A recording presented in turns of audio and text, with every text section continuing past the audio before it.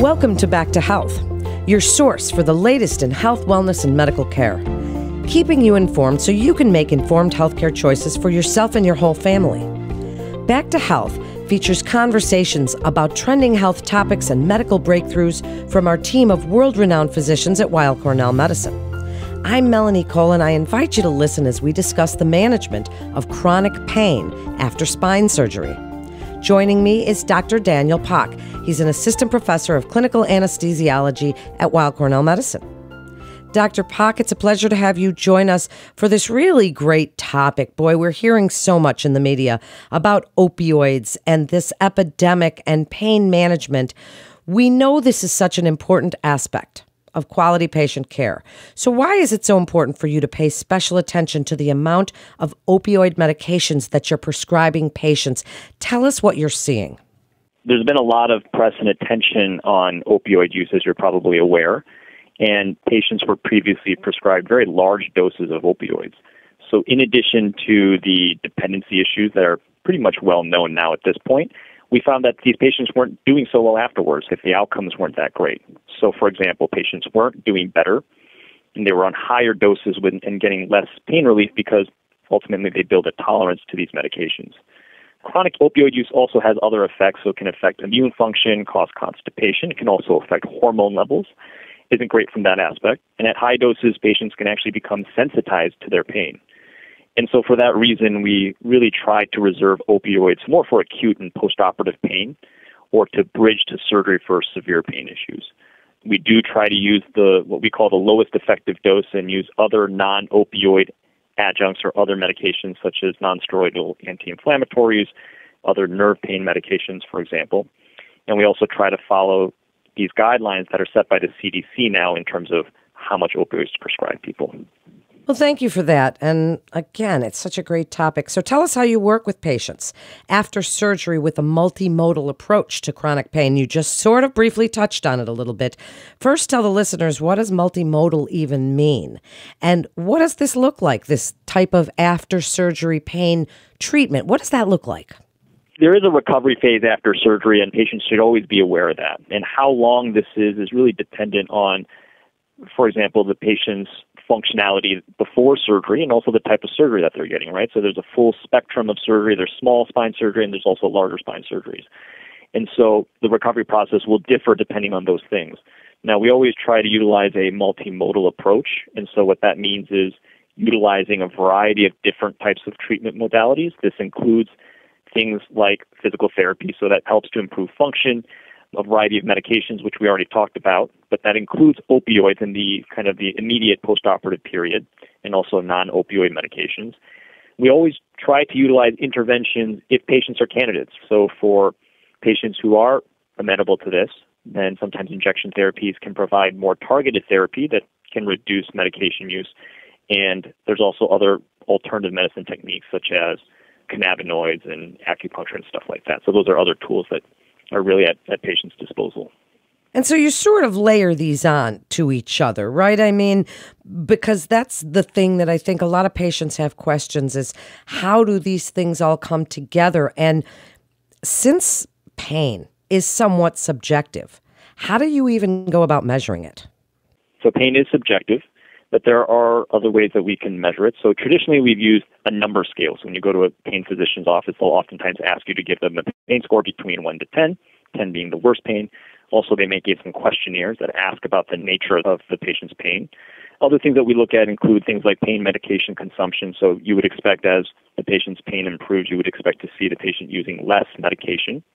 But now we're also using functional measures too, right? So specifically for patients who have spine surgery, we'll often ask them, how far can you walk after surgery? What kind of range of motion do they have?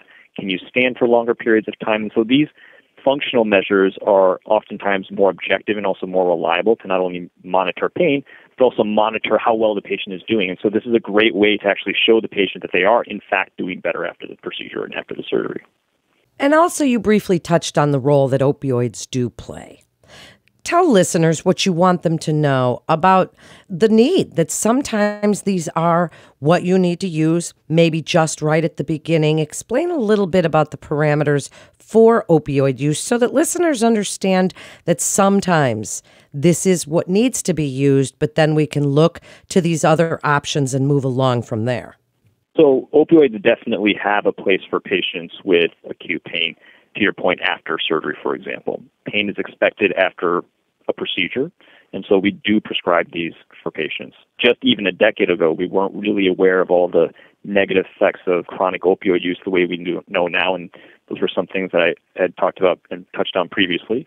But there is a place for it after surgery. Now, chronic use is a little bit more controversial, and for patients who are on existing chronic opioids, we do try to reduce the dose in a responsible manner in the long term for all the reasons that we had talked about before, because it doesn't really benefit the patient in the long term to be on these for the long term. So there are some guidelines that we try to also follow, and we will try to use the lowest effective dose in the shortest course that's feasible. And also there are other recommendations that we follow from, for example, the CDC.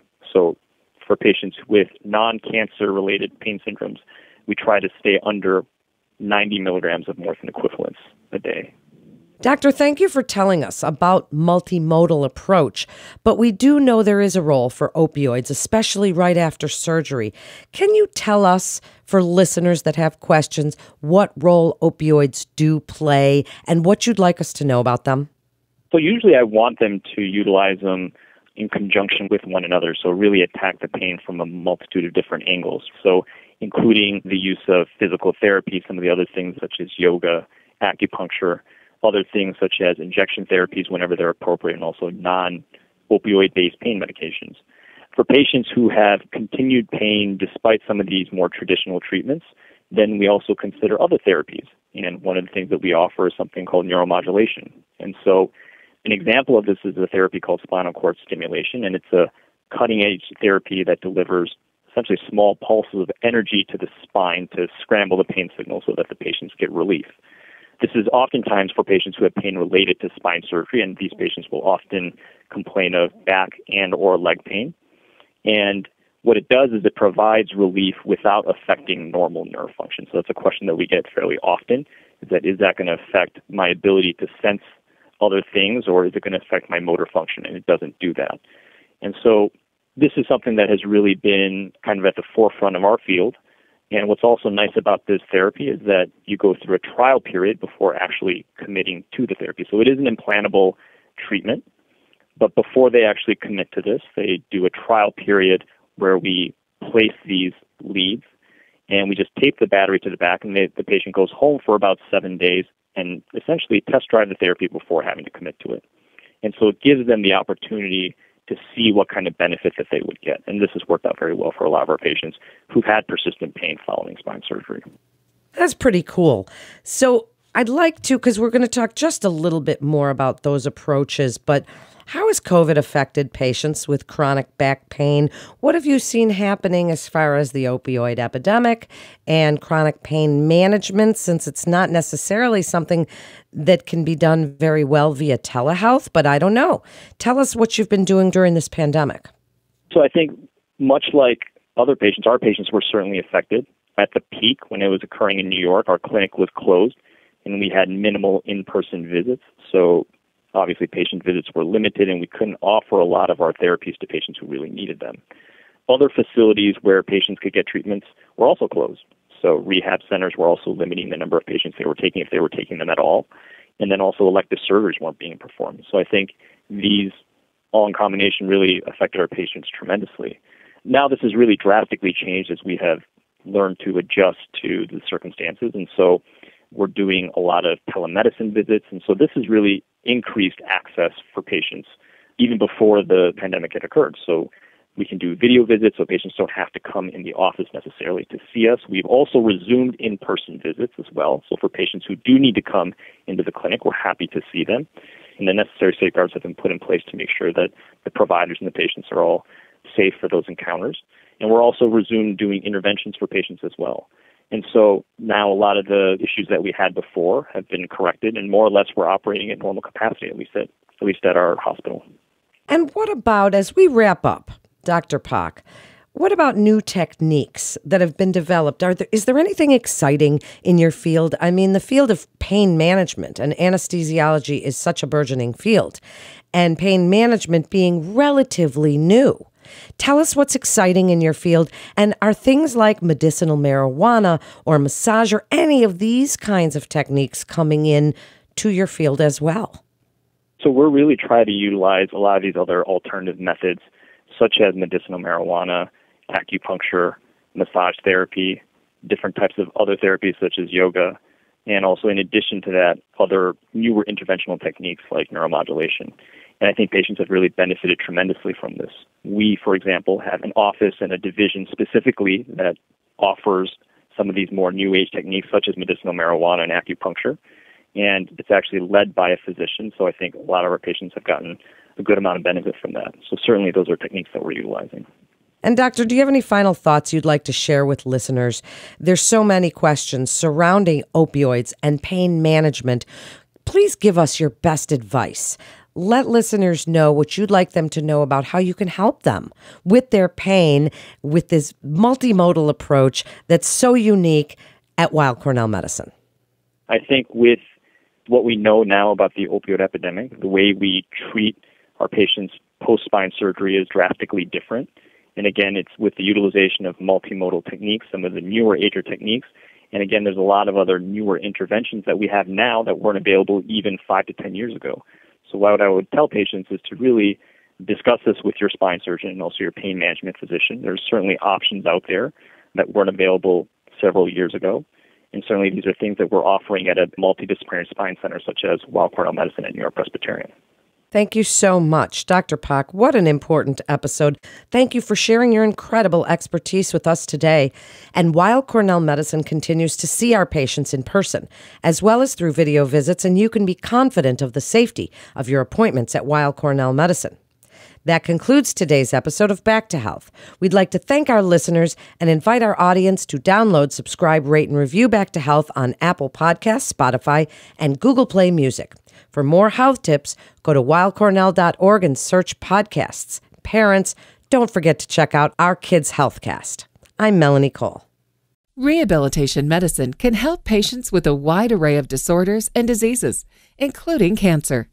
If cancer care is of interest, listen to CancerCast, Weill Cornell Medicine's dedicated oncology podcast, featuring leaders in the field and patient stories. CancerCast highlights dynamic discussions about the exciting developments in oncology. All information contained in this podcast is intended for informational and educational purposes. The information is not intended nor suited to be a replacement or substitute for professional medical treatment or for professional medical advice relative to a specific medical question or condition. We urge you to always seek the advice of your physician or medical professional with respect to your medical condition or questions. Weill Cornell Medicine makes no warranty, guarantee, or representation as to the accuracy or sufficiency of the information featured in this podcast, and any reliance on such information is done at your own risk. Participants may have consulting, equity, board membership, or other relationships with pharmaceutical, biotech, or device companies unrelated to their role in this podcast. No payments have been made by any company to endorse any treatments, devices, or procedures, and Weill Cornell Medicine does not endorse, approve, or recommend any product, service, or entity mentioned in this podcast. Opinions expressed in this podcast are those of the speaker and do not represent the perspectives of Weill Cornell Medicine as an institution.